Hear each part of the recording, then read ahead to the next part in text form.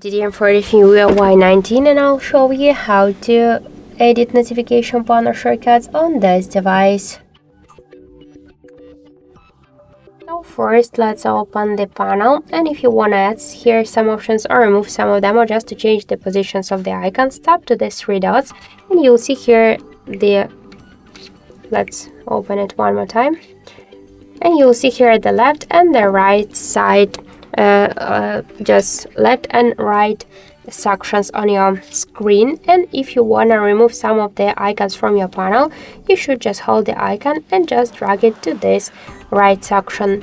To remove some of the options to add some options here to your panel, you should just hold the icon and drag it from this right down section.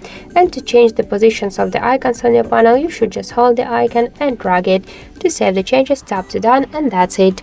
So thank you for watching, and if you like this video, leave thumbs up and subscribe our channel.